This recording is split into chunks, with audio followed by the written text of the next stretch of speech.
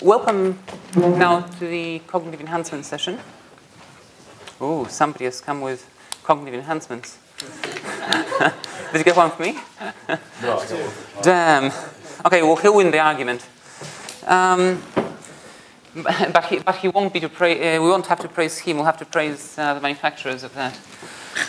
All right. So welcome to the cognitive enhancement session. As I mentioned at the end of the previous session, I wanted to connect what Walter had said before I started my own session to this session.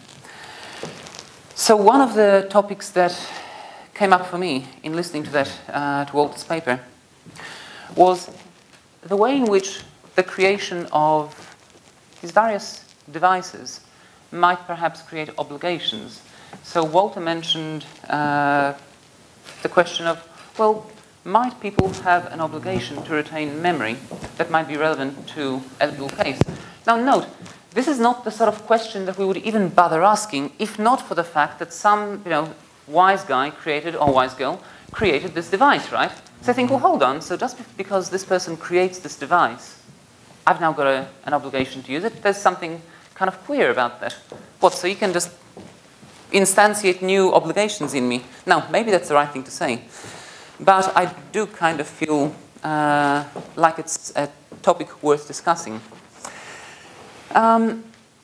Another issue that came up was the degree to which, and this came out especially in the discussion with Thomas, the degree to which if you just keep enhancing certain capacities, then likewise responsibility will keep getting enhanced. Now, why suppose that that mightn't be the case?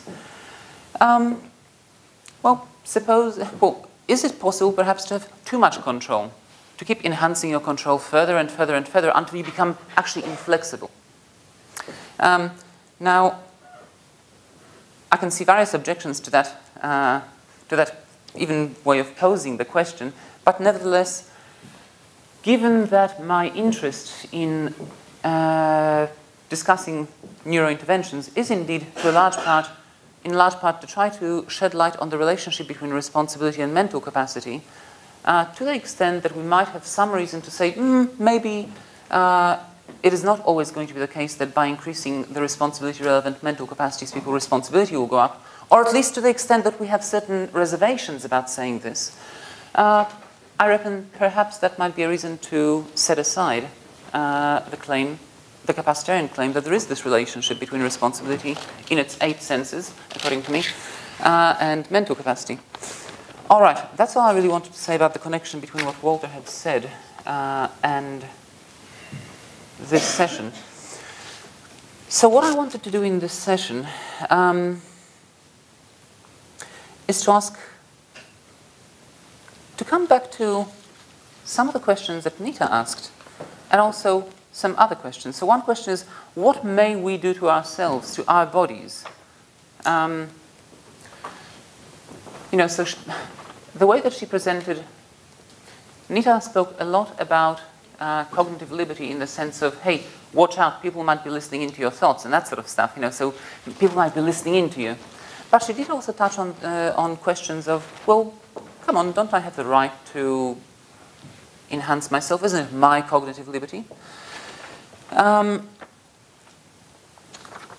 of the worries that I've talked about in some of my previous work, and especially in my more recent work with Emma Jane, have had to do with the fact that to the extent that me modifying my capacities, me modifying myself, might have an effect on others, so by me enhancing myself, I suddenly make it harder for you to achieve the same results, or to look as good, because guess what? I've now had my 2 bottles of 5-hour energy. That perhaps that is an unfair way of, an unfair thing to do. So what I'm going to do now is I'm going to just say a little bit about cognitive enhancement. I'll mention 3 different kinds of cognitive enhancement, just to make sure that we're not talking simply about Ritalin all the time. I'll then voice again the cheating objection. In response to the cheating objection, I'll rehearse what are now my old arguments about the responsibility to enhance and the responsibility once enhanced. Then I'll revisit the question of the new normal. So that's where I sort of turn around and say, actually, rather than saying that, yes, we do have this responsibility to enhance ourselves, and sorry, guys, for walking behind you, that perhaps we actually have a set of good reasons to disallow people from enhancing themselves. All right, so in regards to cognitive enhancement, central nervous system stimulants, beta blockers, and devices like transcranial direct current stimulation. They're the three main things I want to mention. So a lot of the time when cognitive enhancement gets discussed, people tend to talk about medications like Adderall or Vyvanse, so they're mixtures of amphetamine salts, or Ritalin and Concerta, which are dopamine and noradrenaline reuptake inhibitors, which tend to get prescribed for conditions like ADHD, but then which also tend to get used off-label by some people to, well, simply as central nervous system stimulants. Another medication that falls into this category is Provigil or Alertec. I love the name, Alertec, which is modafinil, and that gets prescribed for narcolepsy, shift work sleep disorder, excessive daytime sleepiness. Now, so these are medications which, depending on who you listen to, or perhaps depending on who takes them, can apparently have, well, they certainly promote wakefulness. In some studies, it's suggested that you can actually retain things that you've learned a lot better. So in some language learning tasks, people who've taken modafinil, it is claimed that they have a 30% improvement in retention of the words they've learned, which is quite amazing. And I'm not scientifically qualified to be able to assess the truth of these claims, but to the extent that I can trust that these articles have been well refereed, it sounds like, hey, that's the sort of thing that maybe I would like to take. Now, beta blockers. These are hardly nervous system stimulants, so they're usually prescribed for hypertension, for arrhythmia, and what these things do is they interfere with your body's natural response to adrenaline and noradrenaline. So rather than ramping you up, they sort of calm you down. But note how it is that these things perform an enhancement function. The reason why they're enhancers in many ways is precisely because what they do is they dampen down certain responses which in certain contexts aren't very useful. So the fight or flight reflex, which is what you get when your body starts generating adrenaline and noradrenaline, is not very good if what happens is, you stand on stage in front of a whole bunch of people. Because if you do indeed respond with a fight or flight reflex, well, you won't be able to give a talk, right? So perhaps taking a beta blocker can be an enhancer. And note the context sensitivity, right? That whether something is an enhancer or not depends on the context. In this particular case, well, in some contexts, it might make sense to have a glass of alcohol because it'll be an enhancer. In what context? In what sense? Well, in the sense that if what you're trying to do is to schmooze at a conference, we've all had a nice day, and now we want to make sure that we can wax lyrical, well, have a glass of wine, you relax, and you can go up to Walter St. Armstrong and say, Walter, how do you do? Great. Yeah, right, and you see, it works. That's mine. No, actually it's water. So beta blockers, not a certain central nervous system stimulant. Finally, there's devices like transcranial direct current stimulation. So these are quite often 9-volt powered devices. You attach electrodes to certain parts of your scalp. You have the positive and the negative electrode, and depending on, well, if you wish to stimulate, well, again, I'm just going to point to my head, ostensive definition. Suppose you want to stimulate this part of the brain that sits under there. Well, there's the question of whether you would like to stimulate it using anodal or cathodal stimulation. Let's say that you want to stimulate it using anodal stimulation, then you would place the electrode roundabouts here, and you would place the cathodal electrode where? Well, hopefully somewhere in another place where you're not going to end up generating cathodal stimulation. Sometimes, in some cases, people spread the cathode in several places to make sure that you can get a much more focused anaural stimulation and a defocus on the cathode. But there are many different techniques, and from what I understand, there's still a lot of research going on into whether or not this is a better technique, which technique is better, and so on and so forth.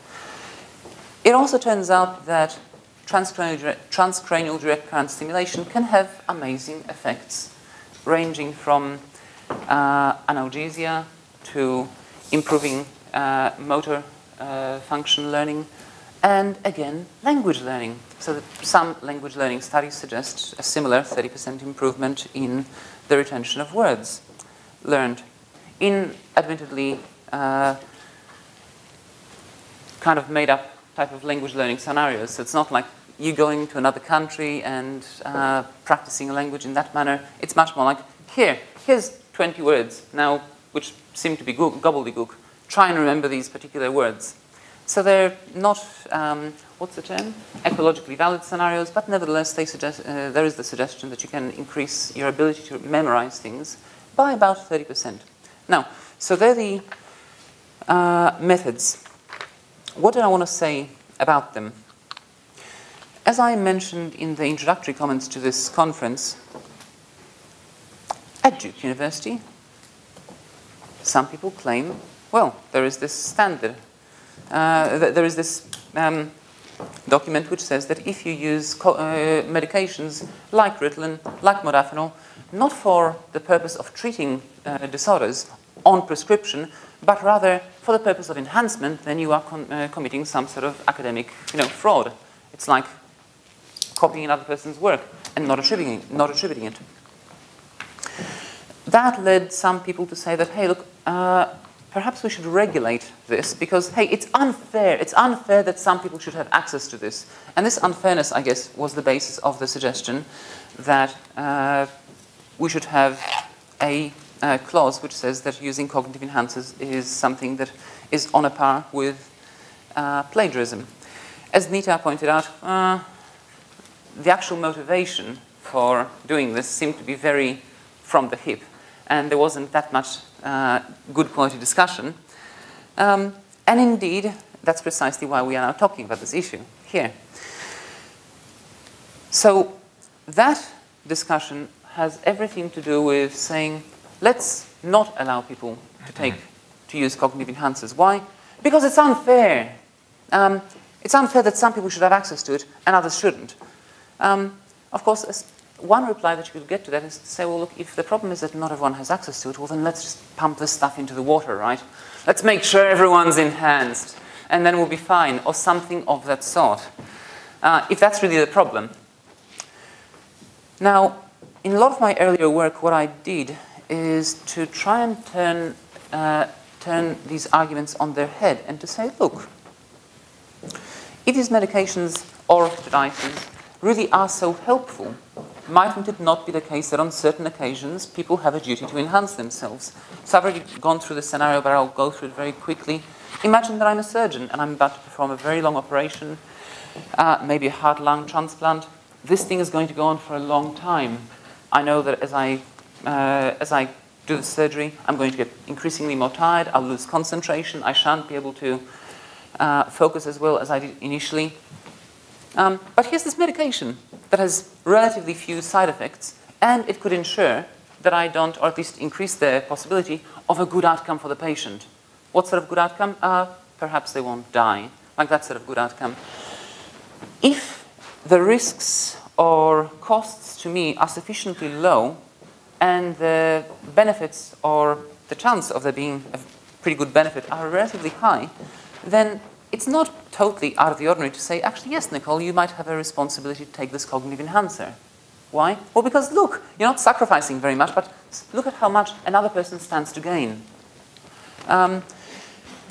Now, suppose we accept that argument and we say, right, so people have a responsibility to enhance themselves. What's next?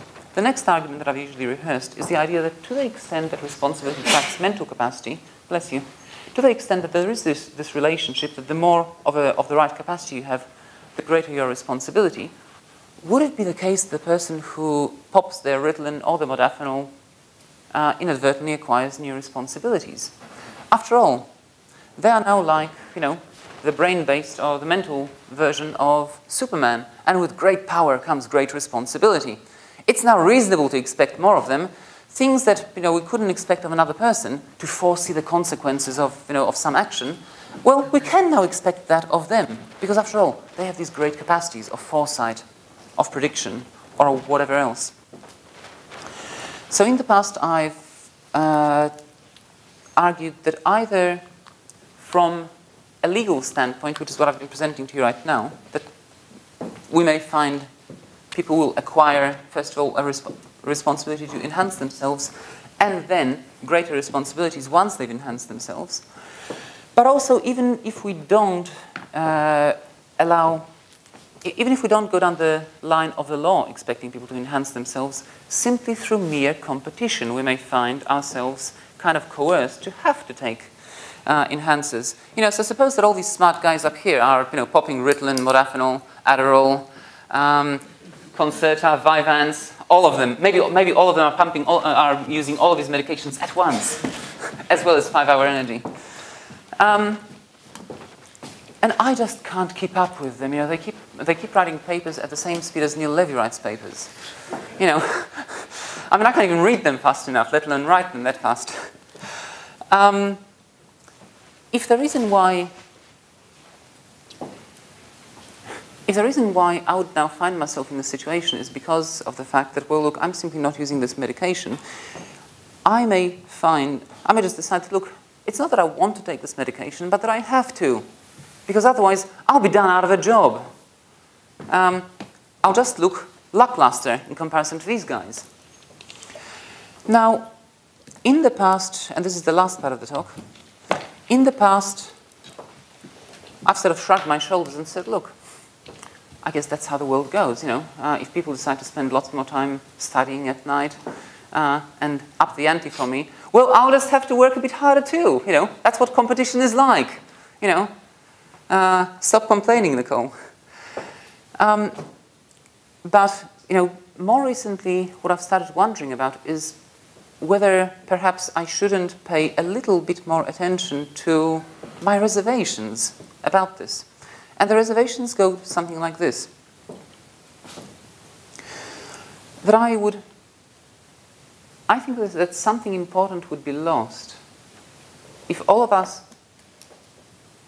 found that because we allow ourselves to use cognitive enhancement medications in order to compete with one another, that after a while, what we found is that simply to do our jobs, we now have to use these enhancers. What would be lost? Well, a certain kind of freedom to decide whether I wish to use them. I don't want my employer to say to me, Nicole, like for instance when I travel abroad, I don't want Mark Becker, the president of GSU, to say, Nicole, I expect you to take the following medications to make sure that you're really sharp when you present papers abroad. Or I expect you to take these medications after you've come back because guess what? You need to be able to teach straight away and you have to be sharp so that your students learn. I think that would be kind of crappy, a kind of crappy society to live in. One where employers expect this sort of stuff from me. Now, note that as long as a lot of these medications retain various bad side effects, like, for instance, an increasing people's blood pressure, it's unlikely for employers to have this expectation.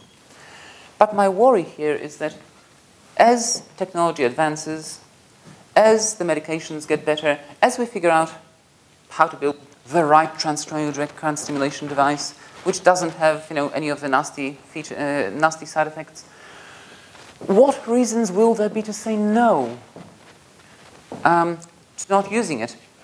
There won't be any bad side effects, and people will say, hey, why are you objecting to taking this thing that doesn't do anything bad to you? Surely you have no reason to object to it. Well, my reason is that I don't want to be in the situation where somebody says, Nicole, you must drink that cup of coffee tomorrow. It's one thing for me to have the choice to have that cup of coffee. It's quite another to be expected, to be forced, for this to be demanded of me. More importantly,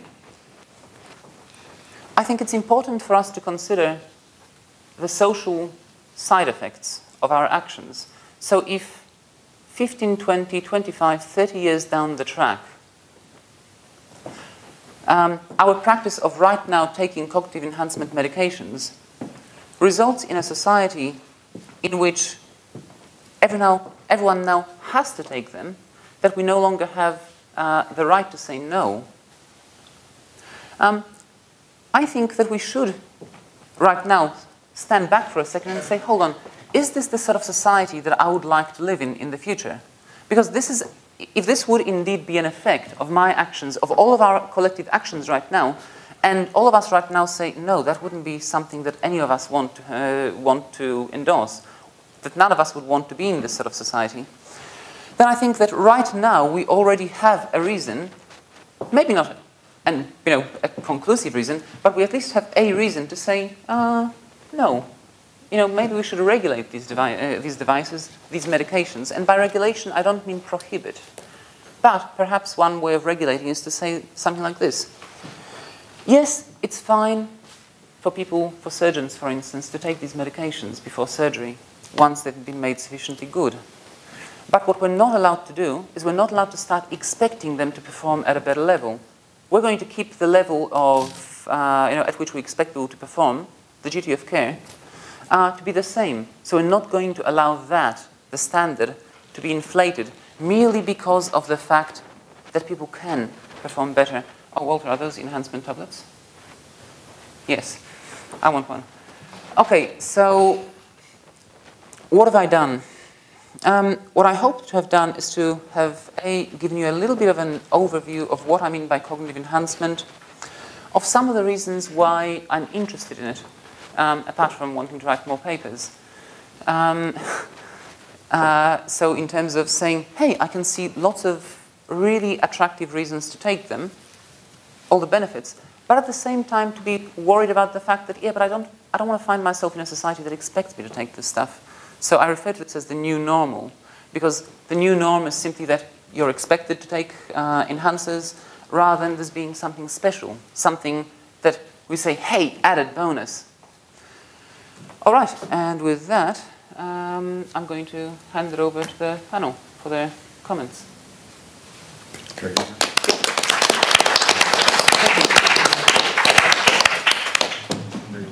Yep, Walter. I'll come back to this, but I think a lot of the argument that Nicole just gave depends on setting it up as a competitive situation. I mean, I hope that my writing better papers doesn't make you lose your job, because I hope that we'll be like writing papers together, and we'll be cooperating, and we'll be doing anthologies together, and we'll each support each other so as to understand these things better. If it's a competitive situation and I do better, that might hurt you.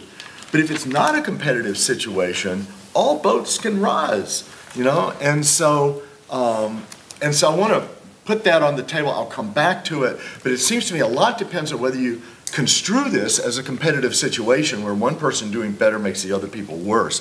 And it's just not clear to me that that's the case. I certainly hope it's not the case at this conference, because, you know, a lot of the papers I've heard have been great, but I didn't feel like, you know, my job was threatened. Maybe because I have tenure, I don't know. But first we got to get straight what we mean by enhancers. So these glasses right here, they just bring my vision back to normal, okay? But these babies, they're called reading glasses, and they make me actually able to read better than I could if I had 20/20 vision, because I'm able to actually read things closer up in smaller print and so on. So I don't know if that counts as, I assume it's a cognitive enhancer because it enables my cognitive abilities, but I don't think anybody, you know, it's interesting, you do need prescriptions for these. But nonetheless, you know, they're generally allowed. Then there are these babies, I love these babies, because what they do, this is ibuprofen, and what it does is it stops my body aches. But look, a guy my age, it's pretty normal to have body aches, so I'm just trying to enhance my life by having fewer aches, and it's a cognitive enhancer because I don't get distracted by my knee hurting, and I'm able to focus on what I'm doing, but that seems to be okay, I hope, right? And then you can get these babies, which is Excedrin, it's got like 65 milligrams of caffeine and stops headaches. You know, that's perfectly fine. And these guys will put you to sleep at night, you know, because if you travel around the world now, it's, you know, you get jet lag and you gotta, you know, I took one of those last night and worked pretty well. And then 5-hour energy, I mean, there's another one. I love these guys. I had one yesterday afternoon, and I hope it didn't, you know, threaten your job. And then there's coffee, you know, and everybody loves coffee. So, especially, anyway, I'll tell you my secret recipe later. But the point is, there's a whole bunch of enhancers that we do all the time that everybody just kind of takes for granted, and maybe you need prescriptions. But you can get a prescription not by showing any great need, but just by saying, I want some reading glasses. And then there's the stuff in the I'm not going to tell you what this is because we're getting recorded, and so I don't want to admit. So this might be modafinil, it might be Ritalin, it might be, you know, Adderall. I'm not specifying. But let's talk as if it's Provigil or modafinil. So then, what kind of harm does it do? Well, let's assume also, just for the sake of argument, that it's not going to cause any medical harms to me. It can cause heart palpitations, but you can monitor those. If it starts giving you heart palpitation, you cut down on the dosage or quit and go to something else. And it might cause insomnia, but, you know, then you stop it and, you know, you make sure you only take it in the morning. You know, so just like any other kind of thing, you've got to monitor how you're reacting to it. It's not clear to me that that's, you know, going to justify making it something that requires a prescription of that sort. It could be harm to others, but I honestly think that, you know, if I take the secret stuff in this jar, in this bottle, I don't think that's going to threaten other people's jobs or hurt them. It might actually help them because my paper for the anthology that Nicole edits is going to be better, and so it might actually help. So why do you take it then? I mean, it's not going to harm you. Well, some people say, well, what's the problem is that it sets the wrong ideal, the wrong standard for life. This is Michael Sandel, right? You know, it's this quest for perfection and you want to be perfect. Let me just make it clear right now. I don't want to be perfect. That is not my goal, okay? I just want to sleep less, right? Instead of 8 hours, I want 4 hours. And I want to point out that 4 hours is actually within the fairly normal range. They have a sleep clinic at Dartmouth. Some people came in, they'd only slept 4 hours a night all their lives. Bill Clinton, for example, is reported to only sleep 4 hours a night. There was one woman only slept 1 hour a night from the day she was born. That just was her standard sleep pattern. And so I'm not even trying to get better than the best humans, much less perfect.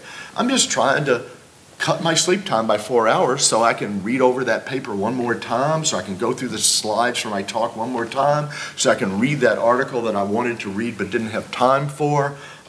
It's not perfection that's being said, done. So then it comes down to Nicole's argument, which I think is a very interesting argument about the new normal. So let's assume the new normal is people who want to are taking Provigil or modafinil, and they're sleeping 4 hours instead of 8 hours, so they're getting more done, okay? Now, I think it matters from context to context what's going on. If it's a competitive situation, right, like in, you know, sports or, I don't know, maybe education, you're fighting against other students to get to medical school, you know, you've got to do better on that chemistry test or that physics test, and the other people aren't going to get into the medical school if they don't take it as well. There can be some pressure there. It's not, however, coercion, and I want to point that out, because there are other ways to enhance yourself too, like by better exercise, better diet, and so on. You don't have to take the drugs. It's just cheaper and easier, right? There are other ways to enhance where you can be competitive getting into medical school and so on. So I don't think it counts as really being coerced, but I do grant there's going to be a lot of pressure there. And so what happens when students at our universities start sleeping 4 hours less? Well, look, I'm a professor. If I know I can give them 2 extra hours of reading and, you know, some extra writing assignments and stuff, I might start piling on the work. And then it's not clear that they're better off from a competitive point of view. But suppose that they spend 2 more hours studying and 2 more hours with their friends. What's the problem? They learned more. They had more time with their friends. They just slept less. I don't see what the fear is of this new normal if that's the situation that occurs. And of course you can say, no, no, no, it's going to happen this way and that way. But that's just, I mean, it seems to me that's a fear-mongering. That's a slippery slope that says maybe that'll happen. And we better not go down that road because it might not happen. But almost any innovation is going to be subject to that kind of opposition. And what you really need is some argument that, yes, that will happen. Instead of just 4 hours less sleep, 2 hours more time on homework, 2 hours more with your friends, that sounds pretty good so far. And then we shift over to a different context. The doctors. Okay, so maybe the hospital is going to say, you know, you're negligent, you're not doing common standards of care in your practice. If you're a surgeon, you're 20 hours into your shift, and you don't take one of these enhancers to wake you up and make you do better.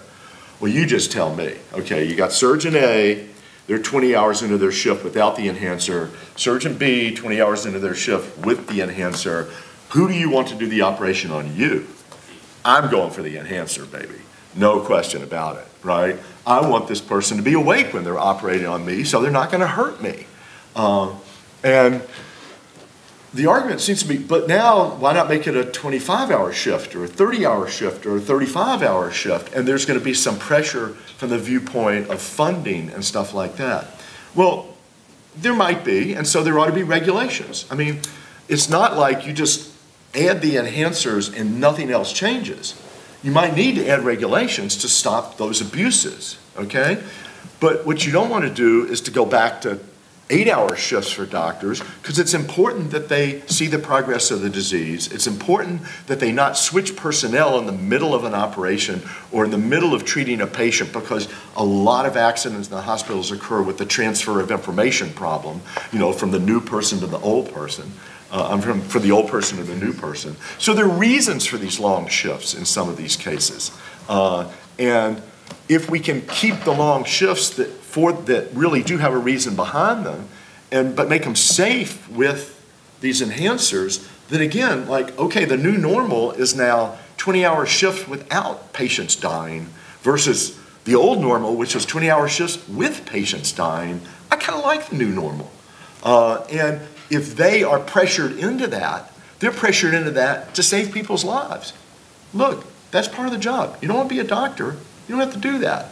And if you want to go to a place where they've got 10-hour shifts, then okay, but you got to make sure there's not a downside because you don't see the progress of the disease. You don't lose patients from lack of information when you change from the old person to the new person. It's not so clear to me in some of these cases that the new normal is all that bad. But there are cases where it is bad. If, in the academic setting, students start getting lots and lots more homework so they don't have time with their friends, and the students who are not as good have to spend 6 hours on the extra assignment where others spend an hour on the extra assignment, you can imagine problems like that, so there might have to be regulations. Factory workers, forget the 8-hour shift, let's go to a 20-hour shift. You know, and all the workers have to be on modafinil and they don't get to spend time with their families and so on. Well, of course, that would be horrendous. That kind of new normal would be horrible. But I see no reason to think that would happen. And the reason is that when the enhancers come in and become the new normal, that's not going to be the only change. There have to be regulations that make sure they're not abused as well. And so when you think about this problem, don't just think, well, what if we have the enhancers or don't have the enhancers? You got to think about how people are going to react as that new normal develops so as to stop the problems. And if there are ways to do that, then I say we ought to have the enhancers as well as regulations to prevent the abuses.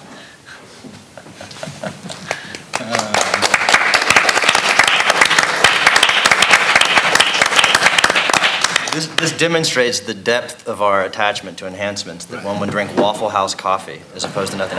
Oh God, that's a true addict. And it is better. And it is better than nothing. So, I'll start with Duke, since Walter's sitting next to me, and since Nicole had mentioned it earlier, and their program to essentially allow therapeutic we'll call it therapeutic intervention, students who use, in this case, mostly Ritalin and Adderall, to get themselves from sort of below baseline to baseline, and the disallowing enhancement, which would be getting people who are already at baseline or above baseline even further above baseline. I mean, that's the policy, right?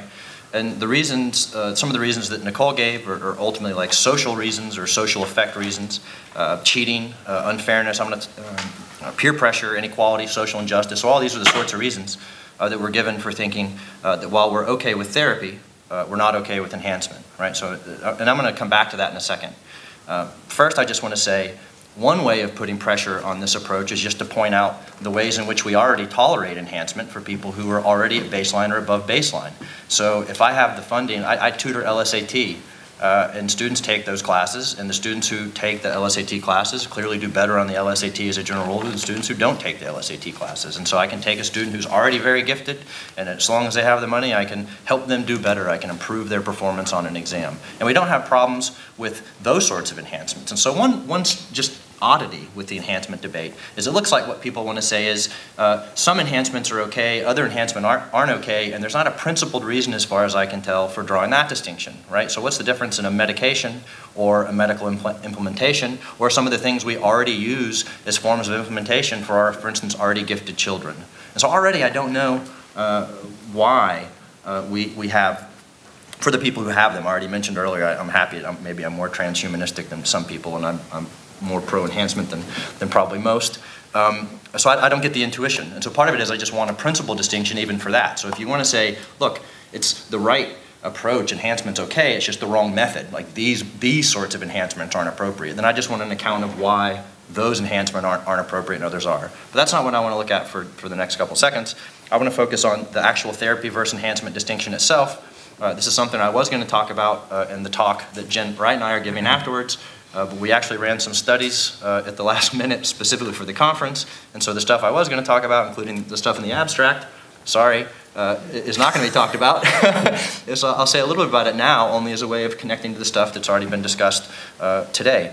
So here are two sort of extended quotes from the President's Council of Bioethics 2003 report called Beyond Therapy. And it's been a very formative document. I read it, I have my students read it in every neuroethics class I've taught. And it's going to highlight this tension that I want to discuss. And I don't have a solution. It's more just to invite people to think a little bit more carefully about how they want to draw this distinction, and if in fact they want to draw it. So here's the first piece.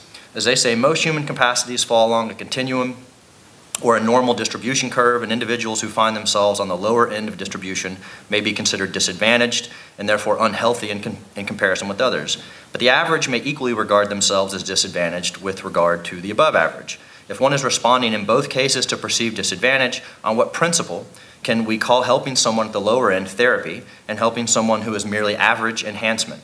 In which cases of traits distributed normally, for example, height or IQ or cheerfulness, does the average also function as a norm?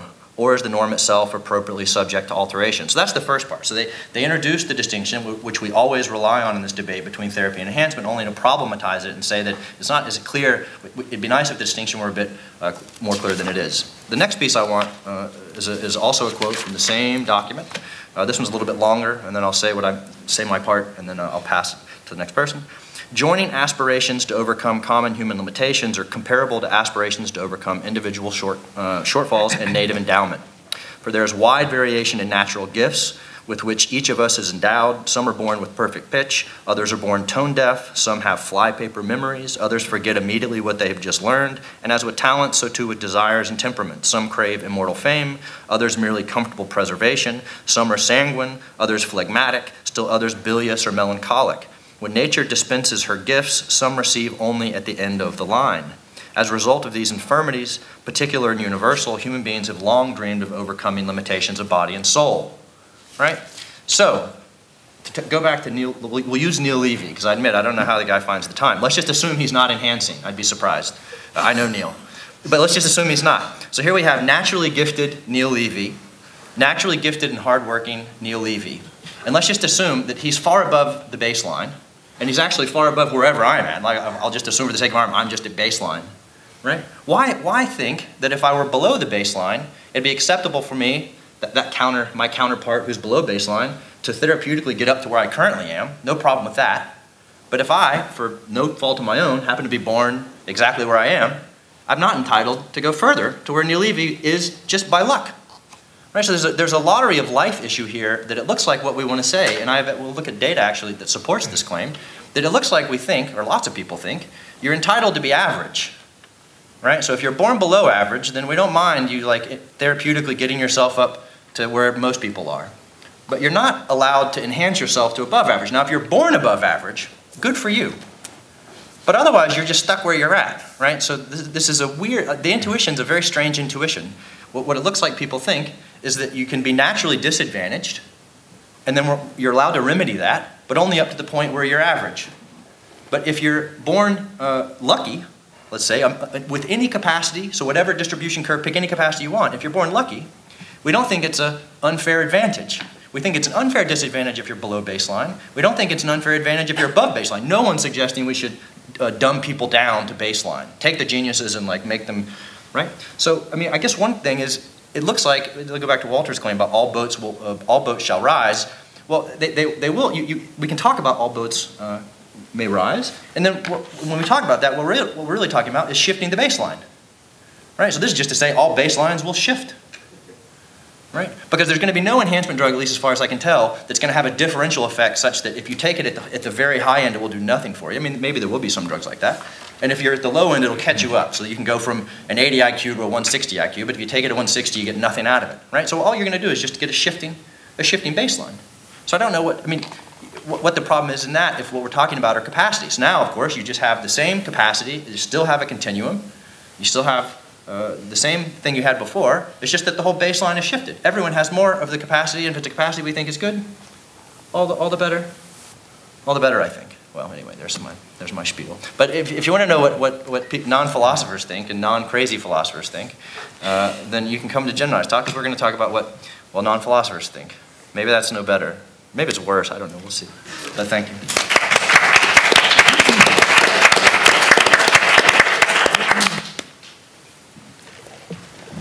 Well, I guess it's going to be more transhumanistic stuff from me.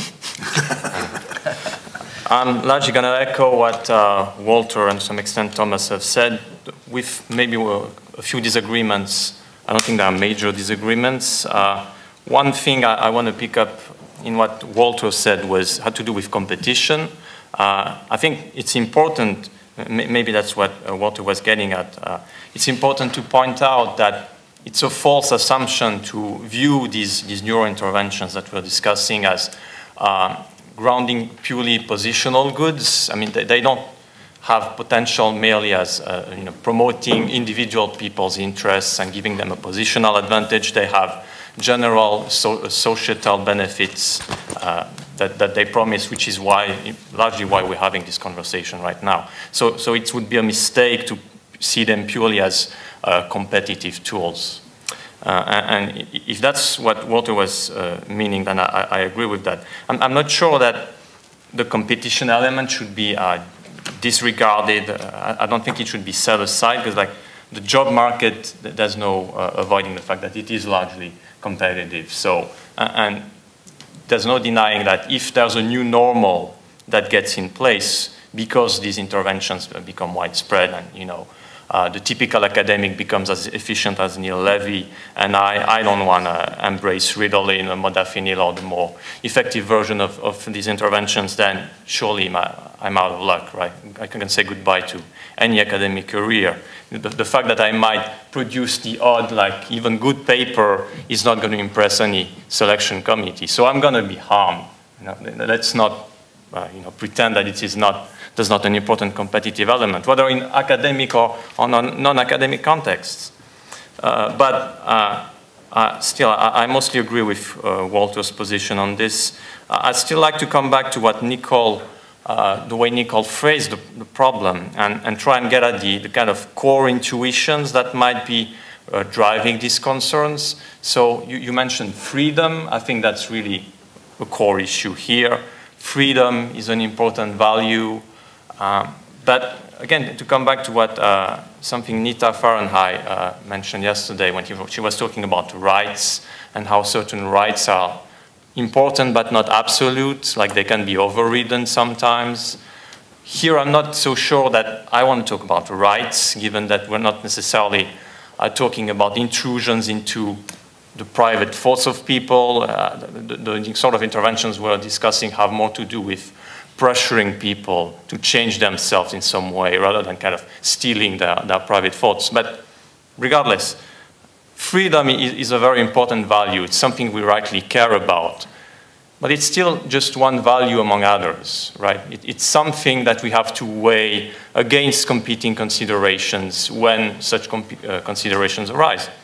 So I fully agree.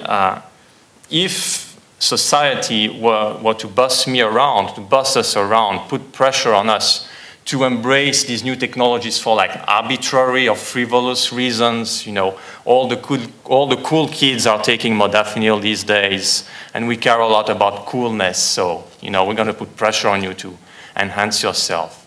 We would have very good reasons to object to that, even if the only consideration that's at stake is freedom and our interest in not being bossed around.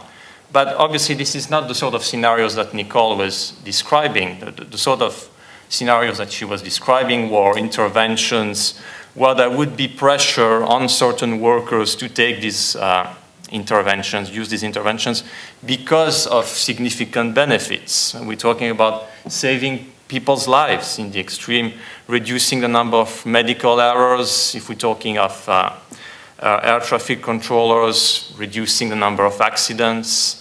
We can think of many other examples. So, reducing number of deaths, reducing number of injuries, improving people's quality of life. These are very, very powerful considerations. So we have to weigh these expected positive outcomes, assuming that really it's reasonable to expect them, which is one of the assumptions we're making.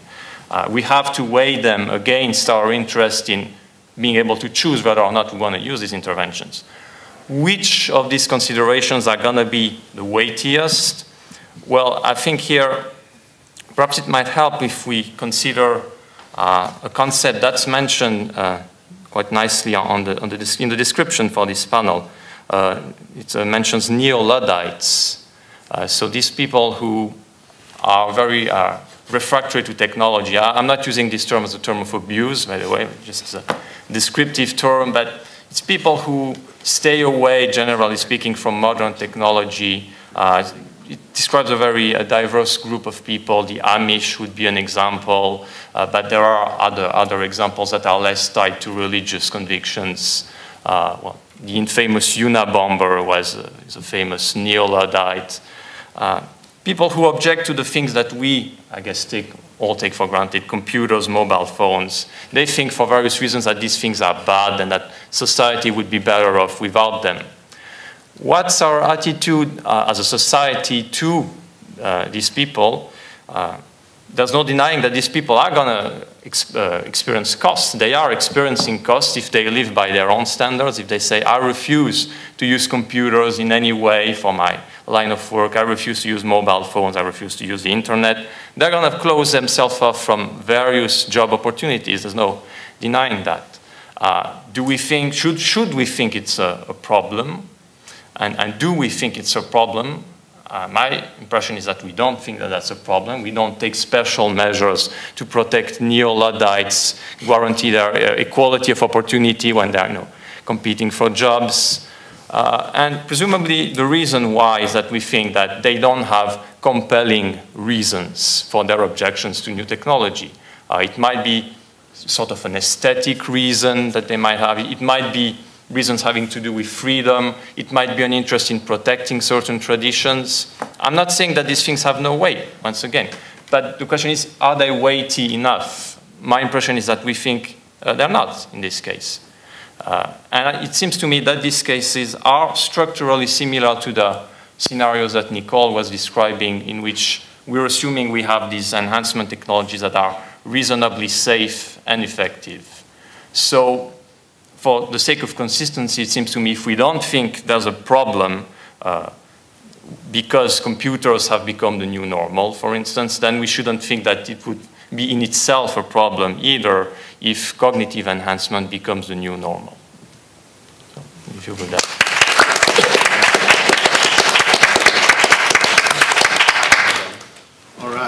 So I actually consider myself a liberal in these cases, but just for the sake of argument, let me try to get some disagreement here into this discussion, especially with respect to the first two commentators.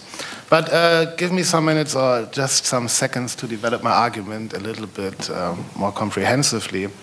So the first thing, I'm a lawyer and I will argue from a little bit of legal perspective, but not from a positive law perspective. I think obviously when we talk about should we regulate enhancement, we should have in mind that at least Ritalin and these substances are controlled substances, sometimes even under international law. And so we are talking a little bit about a reform of current drug laws in a sense. And one of the interesting things is to observe that we have these technologies, especially the electronic stimulation devices, which are not regulated at all, and then we have these international drug control regime laws, which are quite severe, and I think so there's an inconsistency here, and we should try to develop a system by which which encompasses all kinds of neuro tools, and we must have the same normative standards for them, I think. So that is just a remark. But now let me try to take up where Nita Farahani left us yesterday. I also believe that there is a right to cognitive liberty or mental self-determination. And I think that right implies the use of neuro tools, whatever they are, because the content of the right is that each and every one can self-determine what is in and on her mind, to put it that way. But that right is not accepted today. That is more a demand, and one can argue, as she did and as many others do, that this is something like an implicit premise of liberal democracies. But be this as it may, we do have such a right, I would assume, and these rights can be limited. And there was the exchange yesterday between Paul Volpe and Nita whether that right is absolute. And if one construes these rights so broadly that they even comprise the use of neuro tools, they cannot be absolute. Of course, states can limit access to substances which are severely harmful to others. That's a paternalism debate, but I'm not going to get into this. I think with respect to how medical devices and drug laws, today's drug laws are thought about and interpreted, I think there's an interesting point. Because, of course, at one stage you have a risk-benefit assessment. And today, the risk-benefit assessment mostly comprises risks, but the benefits that are taken into account are only those of therapeutic value. So basically, these people weigh the risks and the usefulness in medical therapy against the risks. But of course, many people take substances or want to use TDCS devices for other purposes, and those benefits, which at least those persons perceive as benefits, are not taken into account in these assessments. And I think that is a mistake, and I think that's what the cognitive enhancement debate shows, that there are reasonable things people might want to do to themselves with these tools, and that should at least be recognized by lawmakers and regulators. Okay, so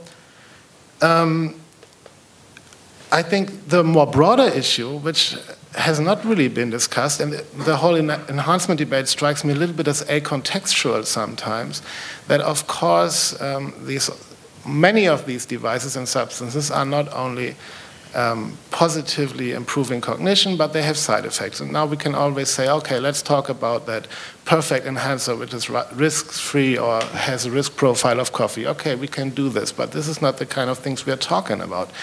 And even from the empirical side, it's completely unclear what those more fine or subtle effects on our mental states are. I myself have been involved in empirical research, and it's quite hard even to design measurements, how we want to find out which cross effects, let's say, Ritalin has.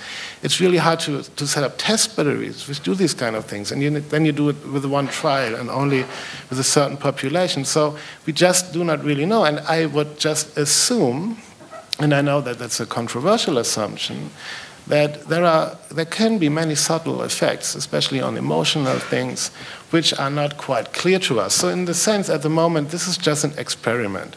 And the empirical research is not developed far enough to make any reasonable risk-benefit assessment at this stage, I would say. And even if we would have the empirical knowledge, there's an interesting thing from the ethical side. I think we need a framework to discuss which kind of mental states are desirable to have. I mean, we always talk about pain is bad and pleasure is nice and cognitive enhancement is good.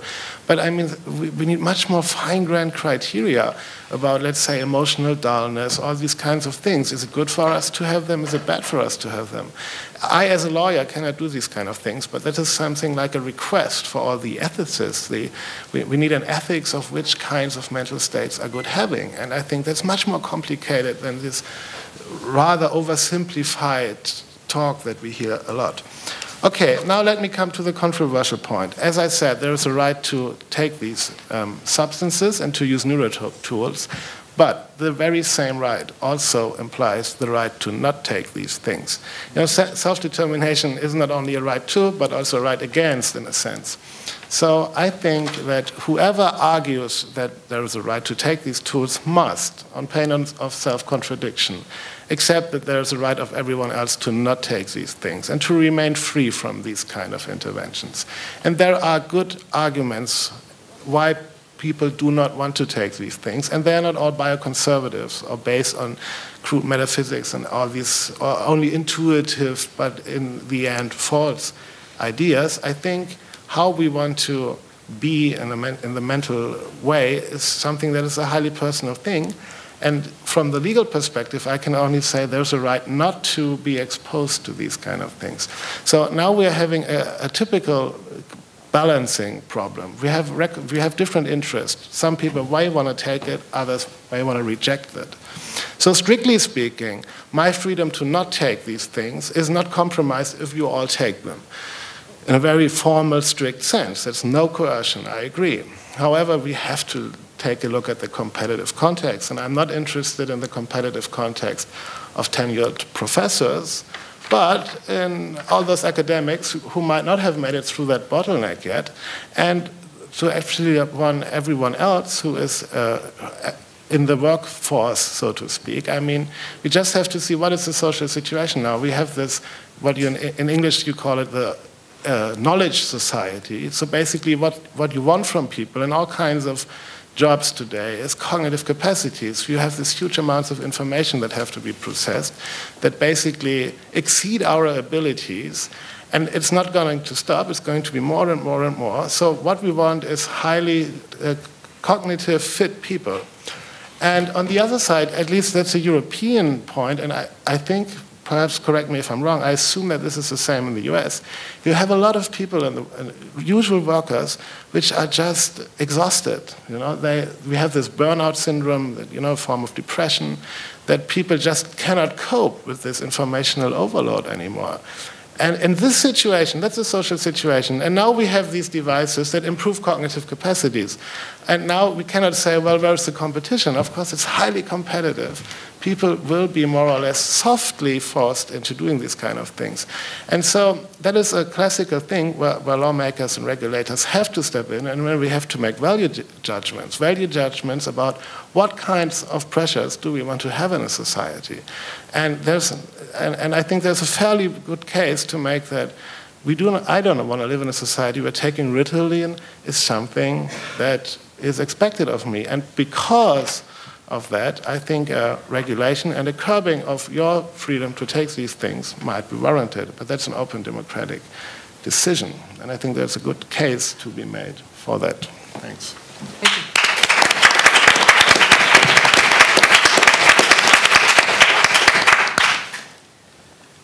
First of all, I'd like to thank Nicole for inviting me to be part of this panel. And I think I'm catching a bit of a cold, so I'm trying to compete with the other panelists in being coherent. And so there are many issues that Nicole identified, and there are many more on which I could talk and on which I have published, actually.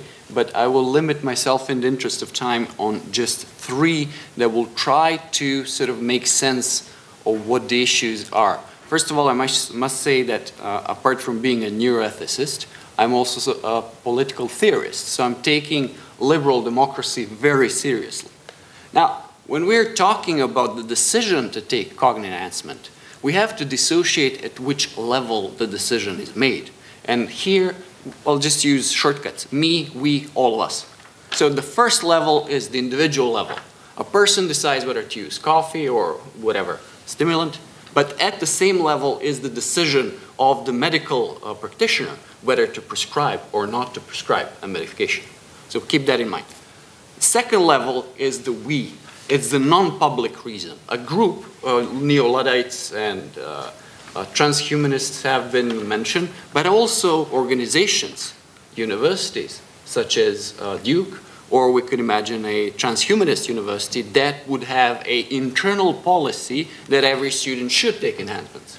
Now, the point being is that the level of sort of intrusion into others is very different.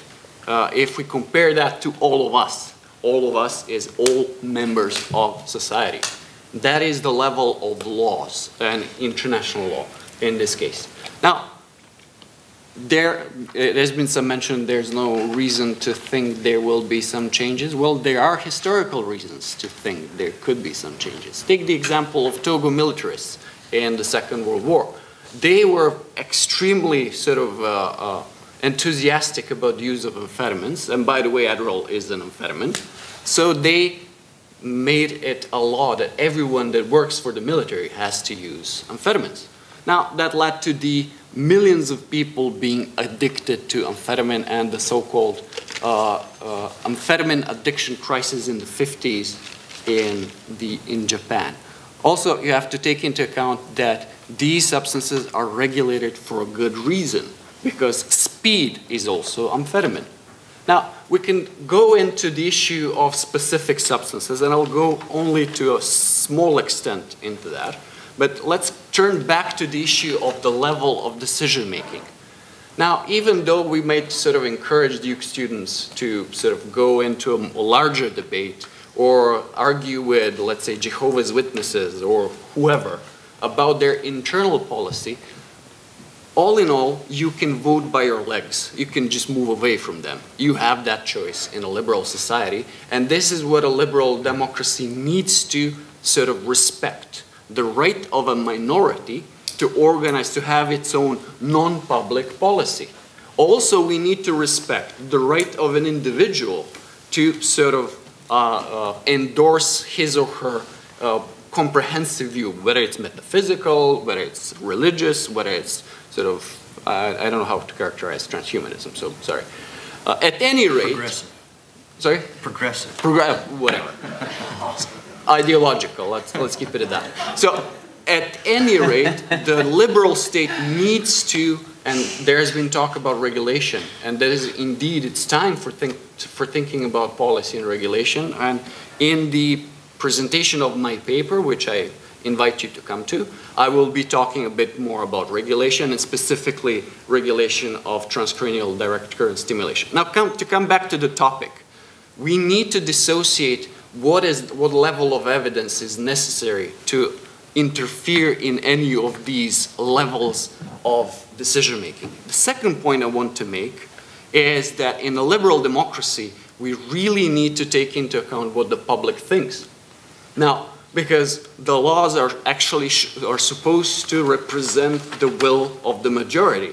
And I'm also a hint, look out for the edited volume by myself and Fabrizio Tarana, the contract with Oxford University Press, cognitive enhancement, ethical and policy issues in international perspectives. Now, we have some data from all over the world.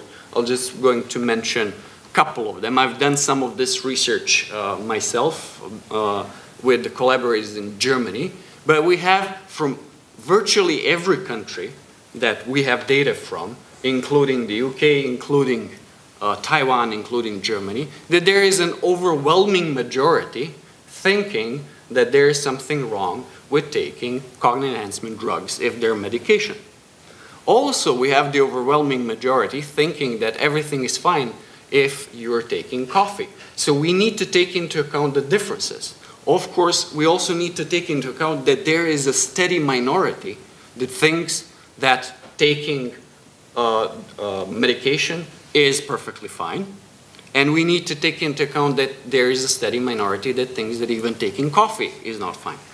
Now, the point being is that liberal democracy needs to have such laws and regulations that respects these levels of decision making, respects the individuals, respects the group, and has the sufficient level of evidence to justify the laws which are coercive. Now, when I'm saying coercive, take a look or take the example of the medication that is standing there. Professor Armstrong prudently refused to say what is that because there is a difference. If it's modafinil, that's perfectly fine because it's only scheduled as class 4 drug. So it's not as, but if it were a Adderall and there were evidence that he is having perhaps without prescription an amphetamine-based substance, the whole brunt of the law could be upon him. Will this happen or not? I don't know. We could also talk about whether it should be the case that the whole brunt of the law would be upon him in the case of Ritalin as well, which is not amphetamine, but methylphenidate. But there are the facts. As Chris mentioned, the UN Convention on Psychotropic Drugs from '71, and Americans might say, well, why do we care? We're in America. Let's say UN Convention. Well, in '78, the US passed a law that is binding, which has the exact same requirements as the convention.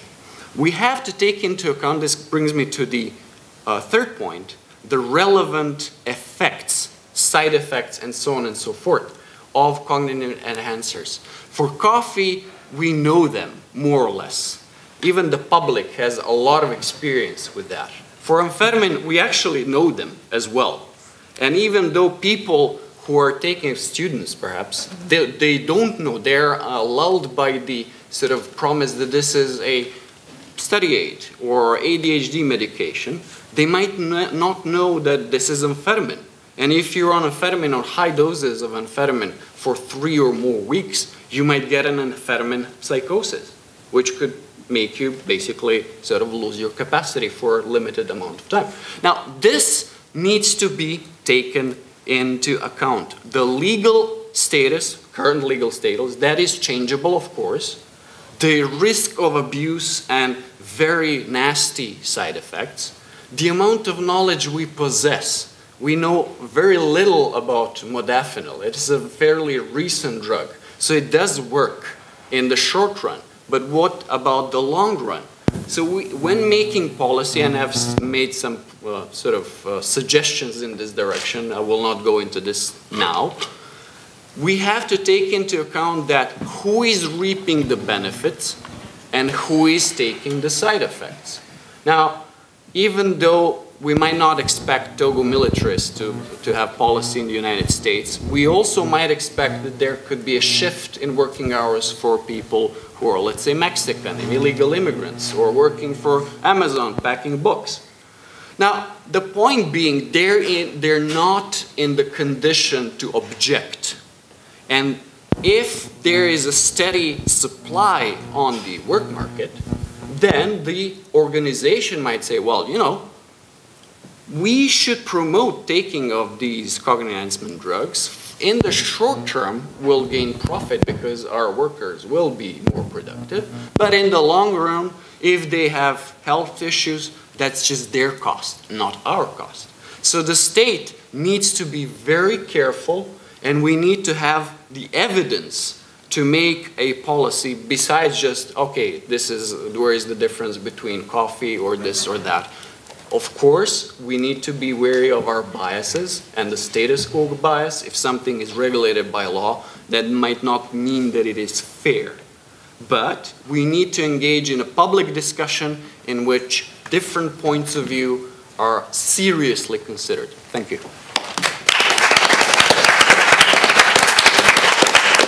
Okay, so I can't express my gratitude for the deeply thoughtful comments in response to this. Jay. All made possible by. All made possible by Vyvanse and Ritalin and so on and so forth. What I'm going to ask is, Jay, could you come and help by grabbing the microphone and bringing it to people who ask the questions, because I really would like to make sure that the questions are recorded for later on. Someone might mention drugs and then to prosecute him, right? Ah, yes, Yeah, yes, exactly. yes. That's the whole point. Yes, I'm actually here to arrest you all. You all. There you go. Okay, I believe that there was a question here first somewhere. Were you first, I think? Actually, one of you may have been first. Let's say you were first. So my question is for the people, or maybe one or two of you who don't necessarily agree with the use of cognitive enhancements. But I don't think you would disagree in the use of it for treatment. But I think in a legal, at least with the current legal setting, there are people who are technically legally getting it as treatment. But if we bring up the issue of a bell curve in terms of these traits, I mean, I can definitely say on my college campus, people know how to get a prescription for Adderall when they know I don't have ADD. So how can we, I guess, reconcile wanting it as a treatment, but where are we going to draw that line of treatment and cognitive enhancement if we are going to set these legal boundaries, but people can still break them? Do you want to respond first? You Or I can. Or should I? You can start and then All right, cool. So basically, that is a very important issue that you're raising, because apart from malingering and so on and so forth, the issue is with the scarce resources of the society. Because society might be very justified in saying, okay, we cannot provide everyone, and perhaps we should not, because they would object to it. We should not pump it in the water supply. But there is a limited amount of funds that is available for healthcare. So we should make sure that only those who really need the medication, and it could be argued that it allows them to compete on an equal footing with the rest. So the baseline argument is not entirely without any merits. That is something the society has the duty to provide. Whereas providing to someone who is already, well, better off, to be able to be more better off, to sort of increase, that's the motivation. I'm not saying that would happen, because the reverse might happen if they're taking amphetamines. That is something the society must sort of take into consideration as something that should not be made available from public funds. Now, there are ways, and mind you, even better off in a larger societal context have been mentioned, but that is also part of social philosophy. Take progressive taxation, for example. Yes, some people are richer, some people by sheer luck are better off, but they might earn more, but they pay more taxes. And this tax money is the pool from which medications, depending on the country of course, medications and benefits for the least well-off are taken from. Does that answer your question? My question was more the fact that people are using it currently as cognitive enhancement under the guise of treatment. Like, you know, they don't actually have ADD, but yet they're given a prescription for treatment of ADD. So if it's already happening as cognitive enhancement, might it make more sense than, if we're talking about fairness, to even the playing field, if people are already getting access to it as such? They're just on, in support of that, let me point out that under the current situation, it's people who are willing to break the law and cheat who are doing better because they've got these additional aids. Whereas the people who are law-abiding and refuse to do it because it's against the law, they don't get the step ahead. And if you legalized it, you would stop that inequality and quit like promoting and enhancing only the people who are willing to break the law. So really quick, you're focusing on Ritalin and Adderall, which is more appropriate, I think, for colleges and universities, at least at the student level. But if we're talking about faculty, 2008 survey of Nature, of the readers of Nature, showed that 1 in 5 of the scientists, represented 60 countries around the world, said that they were using Provigil. The off-label prescriptions, off-label prescriptions for modafinil went up between 2002 and 2009, 15-fold. So even in your case, like that's certainly happening, not just among students who are doing it illegally, so to speak, if you want to call it that, but it's happening among, well, at least some of the people in here. I don't know who they are.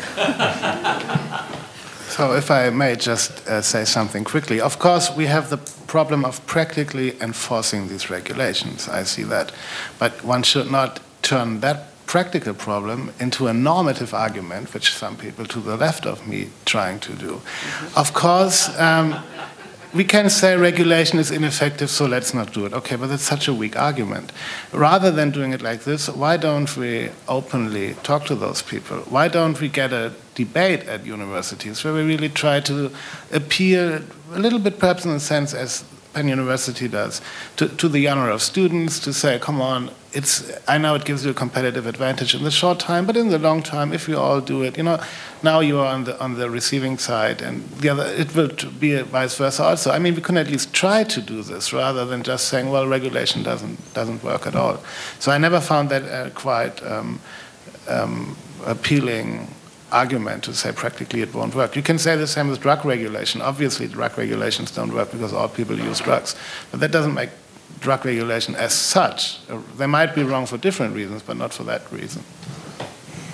If I can quickly add a final thought on that, I think your question really highlights the importance of solid data on the effects of these substances, and perhaps I can take this opportunity to also stress that we should avoid misunderstanding our respective views and seeing disagreements where there are no disagreements. So Veljko and Christoph clearly highlighted the fact that the substances we have at the moment are known to have side effects, so sometimes we don't know exactly what their safety profile is, so we should proceed with caution.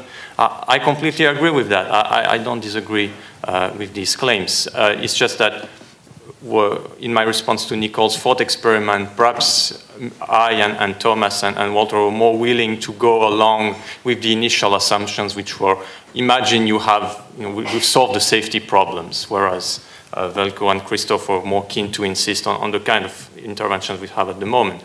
So to have, I think to respond properly to your question and to know what would be the right course of action to take, we need to know more about the effects of the substances, their long-term efficiency and safety, because that could make the difference between, say, leveling up or leveling down, even if you want a level playing field.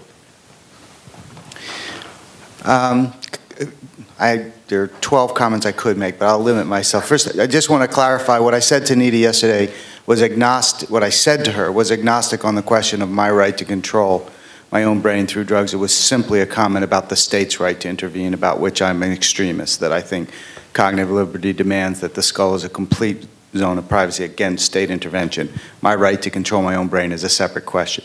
But two comments on what was said here. The first is, we can't gloss over the historical and deeply embedded difference between the way we think about pharmaceuticals and the way we think about other kinds of enhancements. And it's written into law, it's written into the human consciousness, right? When the new iPhone 6 came out, when they tested it, presumably amongst their employees and their testers, they didn't have to get informed consent, they didn't have phase 1, phase 2, and phase 3 trials. Okay, we think about things that change our body chemistry differently than we think about iPhones and computers. Now, you might want to argue that that's mistaken, but you can't gloss over that difference and say, well, we have people at work use computers, we might as well have people at work take cognitive enhancers. That's a category error that at least has to be addressed before it's assumed that they're the same thing, because they're not. And the second point, and then I'm done, is in the therapy enhancement difference, we have to ask ourselves, why is that difference important? It's important only for two reasons. One is a theoretical one, which all of you discussed. That is that a meaningful difference, and should we put any theoretical or philosophical weight in it? And there I agree with what almost all of you said. But there is a second reason why we make that distinction, and that's a little thornier, and that has to do with what a just society should pay for, right? So we agree that if someone can't afford drugs and we think of them as sick and the drugs as therapy, we as a society should try to provide them.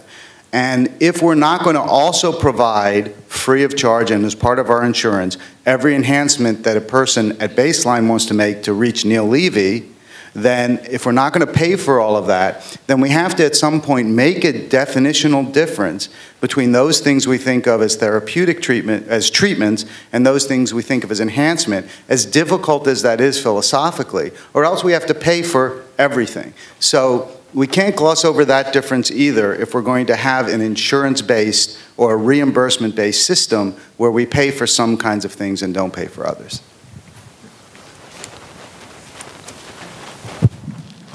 I'm not sure who you think was glossing over that distinction, because I certainly wasn't. I mean, I gave examples of non-mechanical substances we take in our bodies as enhancers that are, totally allowed. And, there might be an important distinction there, there might not, but in no way did my argument depend on glossing over that distinction. I just wanted to make that clear. I want to also add to the issue, I'm not saying that anyone is glossing over it, but to sort of share my opinion on the issue. As much as the treatment enhancement distinction is tricky, we have to realize that it's a social construct defined by law. I mean, take the example of maturity. Maturity is basically a right. The society tells you that at a certain age, be it 16 for driving, 18 for voting or whatever, 21 for drinking, and in the old British Empire, 25 for taking your affairs into your own hands, then you have that right. Even though there's no amount of neurological data that would say that a person with, say, 17 years and 11 months and 18 years and 1 month is categorically different. I mean, these are fuzzy boundaries, but we need to make the distinction because the law is binary. The language of rights is binary. You have a right or you don't have a right. So, in effect, it's a social construct.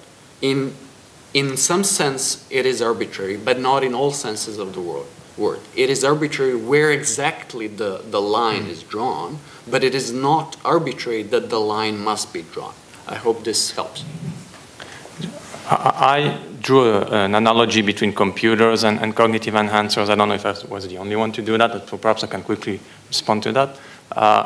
So I agree we shouldn't gloss over the difference you've pointed out. I do think, however, that we should be willing to critically examine the presuppositions behind a difference of treatment in those cases. It seems to me that to at least an extent, our intuitions about the importance of protecting people from having to modify their bodily chemistry, as you put it, might be driven, there might be not be pure intuitions about the right to dispose of your own body. There might be partly intuitions about safety. Tinkering with your body with new interventions typically is dangerous business, especially at the beginning. So that might be partly what drives the force of this distinction. Once we get safety aside, I'm no longer sure how strong this kind of, what the normative force of this distinction is. Also, to come back to something that Christoph talked about in his talk yesterday, you could have people like trying to get around the sort of barrier that's being erected there by pointing out that computers interfere with our brain chemistry. Computer literacy clearly changes our brains in ways that we would not change it if we were only using pen and paper throughout our lives. So I think this boundary is fuzzier than we might initially think. Okay, so I want to add a comment on this point because I can. So we already accept other ways of enhancing, right? So I mean, you pointed like, look, I mean, there's already tutoring available, for instance, so you tutor certain kids. The mere fact that we already do certain things isn't yet, I think, a good reason for us to say, right, we therefore should keep saying, well, look, there's no difference between this and this, really speaking, so let's just do this. And in fact, look, we've already endorsed all these other ways of living our lives differently. And the reason why this is important is because note that the way in which the whole new normal argument is usually responded to by people is by thinking that what me and Emma-Jane are saying is that, no, we should stop this. That's not the point. The point is simply to say, what is it? Have we actually stopped for a second and thought about whether or not we would like to live in a society which does those sorts of things? So let me use a different example. If I happen to be, if I'm trained as a lawyer or as a medical, well, then you have to keep up to date, so you keep going to these courses. Quite often these courses are after hours, and you often have to, get like mega red eye and sacrifice time with your family.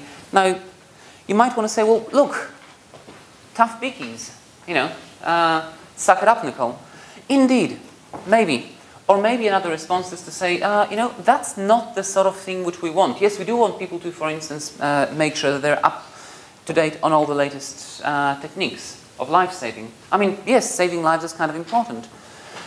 But all that my suggestion here is that perhaps we could regulate to do it better, such that if somebody needs to indeed attend courses, well, then make sure you give them time to attend those courses such that they can retain some time in their life to be humans, to simply lead, you know, pleasant lives.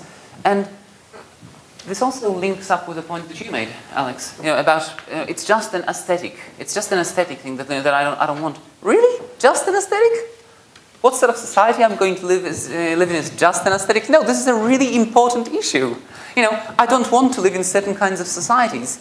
And whilst it's not the case that I'm now therefore saying, so let's allow people to die because of this aesthetic. You know, so here I am, I'm able to choose to take these enhancers, but now, look, my aesthetic is too important, I'm precious about that.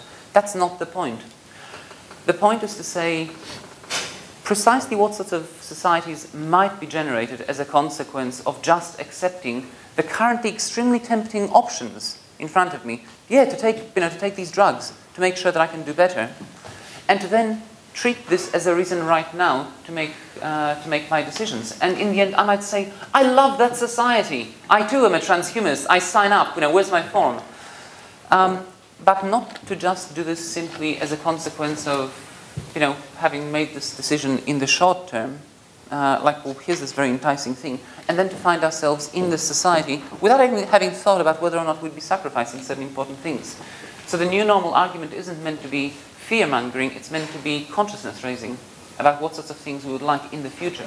So, could you just explain to me what important things we're sacrificing if we take modafinil and have 4 hours less sleep, spend 2 hours more on our work, and 2 hours more with our friends?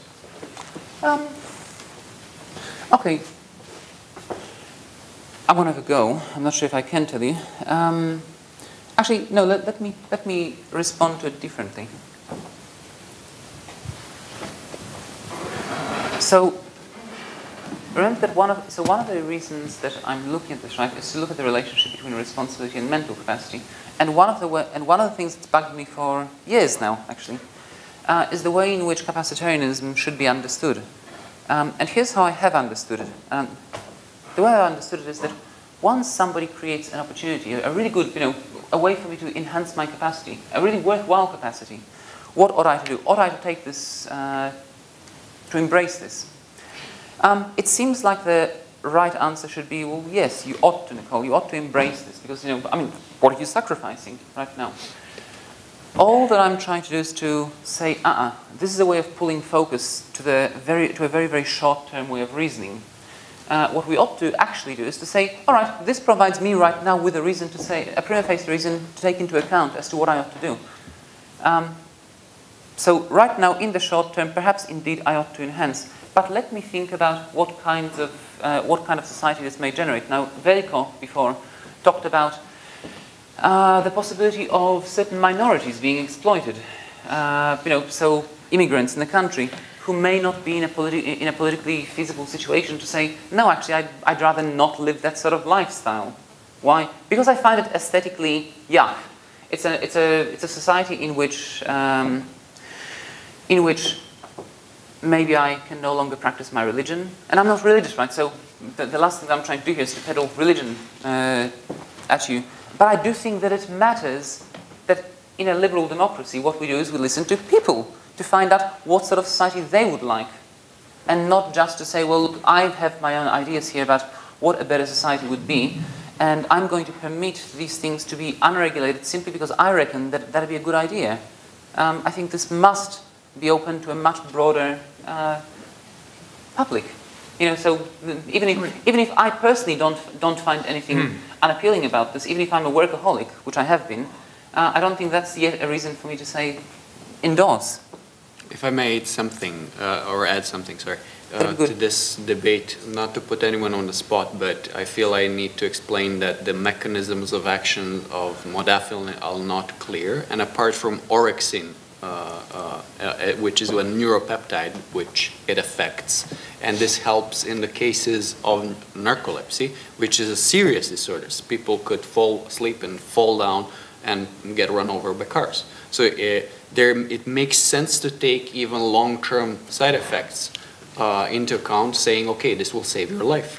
As for other effects, because we don't know exactly how it works, it is also a noradrenaline reuptake inhibitor, which increases the blood pressure, and we have no data on the long-term consequences. But one more thing is certain: there is sleep rebound.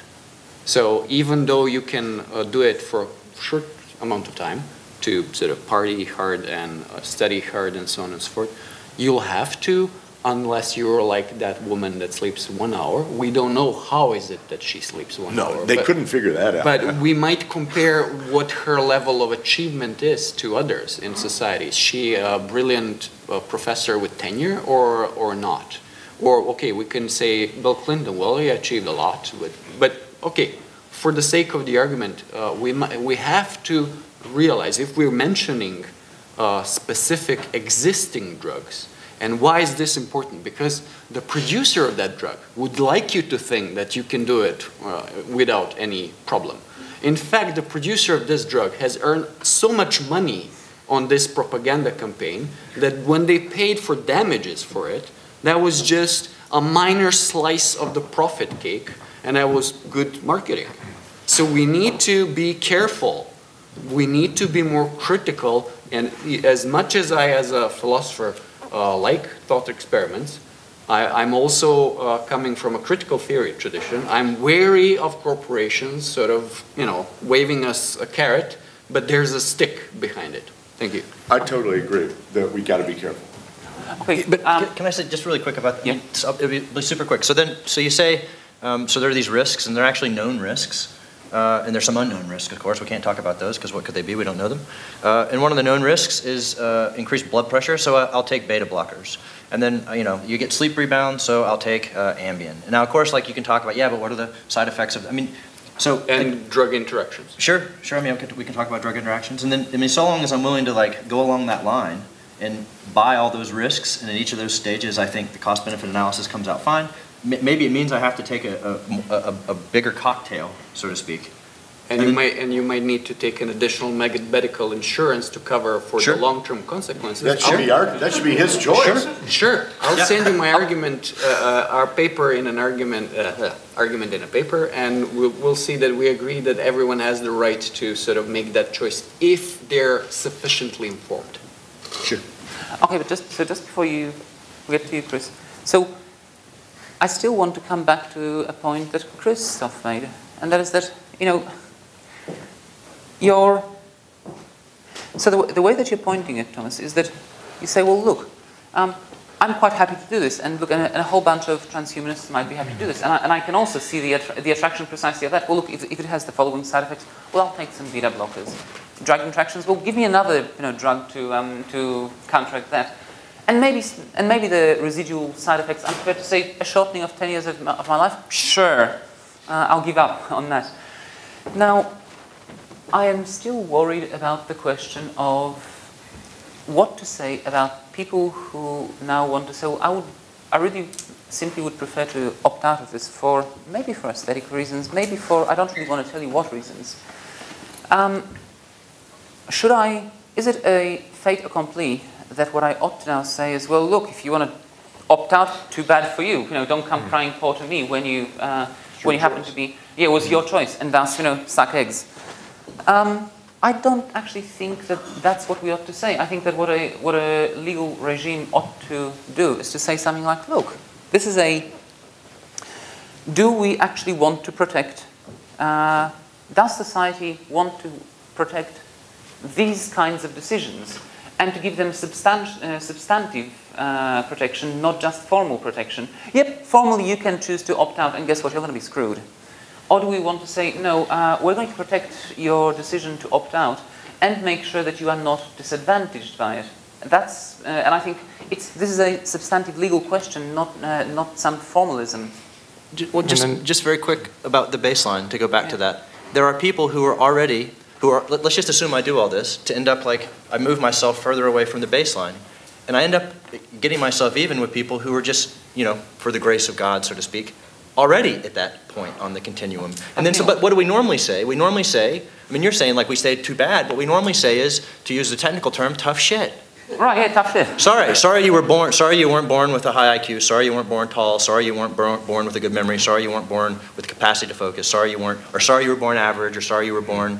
But that's what we already, I mean, so in some sense, you're asking like, what society do I want to endorse? And that's the society, in some sense, we already find ourselves in. And I think, well, that one's not so great either. So if we're looking at like it contrastively, I want to make sure we're comparing it with. Good. Yeah. And that's exactly what I'm in favor of, right? So yeah. the last, I think, was actually Alex that made the point about, look, this is just one of the values, right? And I agree, it's just one of the values. And that's why we should consider the other values and not just simply, you know, say it's a fait accompli. Because some of the responses that I've had to the new normal talk have been things like, it's inevitable. Really? It's not like a tornado. It ain't inevitable. It's a matter of, you know, we make legal rules. We make these drugs. We get to make certain choices. And so it's simply an effort to not just be... Sorry? No, I was just going to come back to when you talk about protecting people's rights or interests, say, I think it's important to be specific about what we're talking about. So you could have a consistent position where you say there are certain things we really ought to protect with new regulations if necessary. If I can come back to the Amish, so they are neo-Luddites. They reject, to various degrees, most of modern technology. But, you know, they're still alive and well. Their communities are there. They are living pretty happy lives, for all I can tell. We don't come and say, you know, tell them that's not right, you guys, you're crazy, let's stop doing this. Now it's time for computers and mobile phones and to live like civilized people.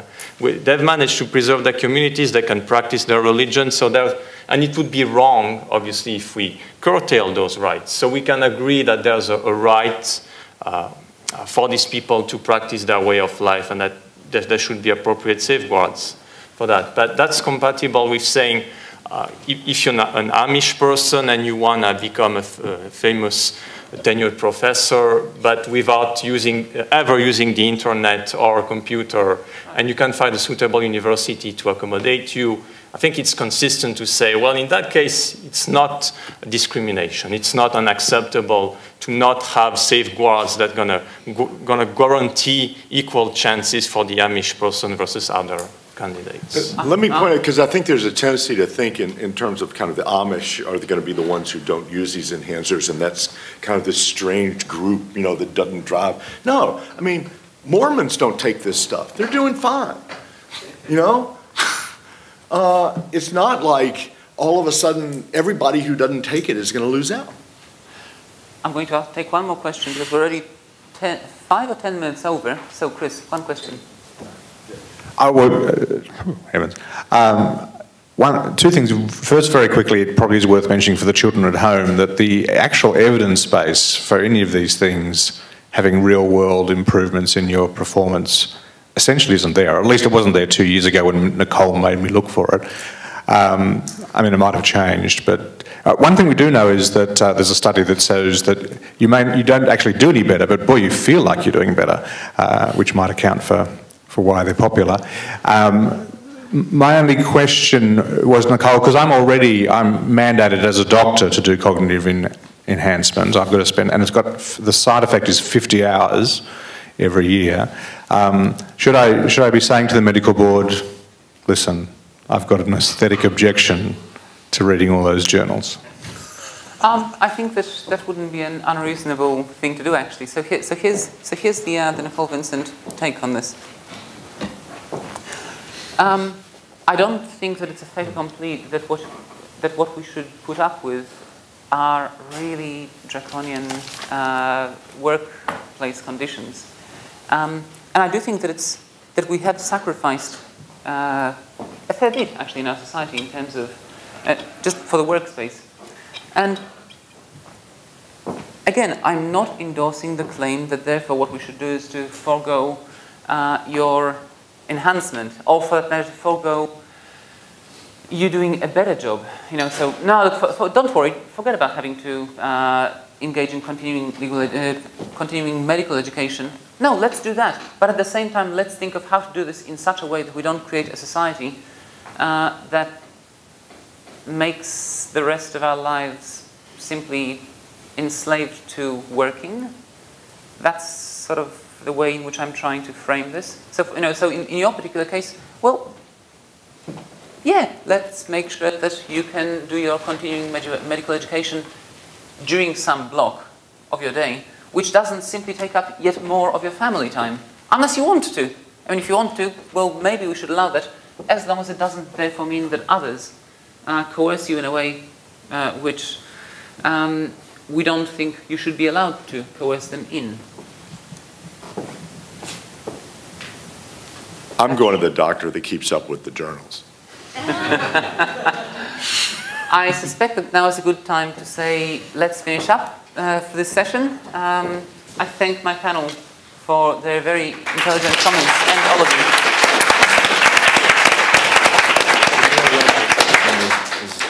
All right, so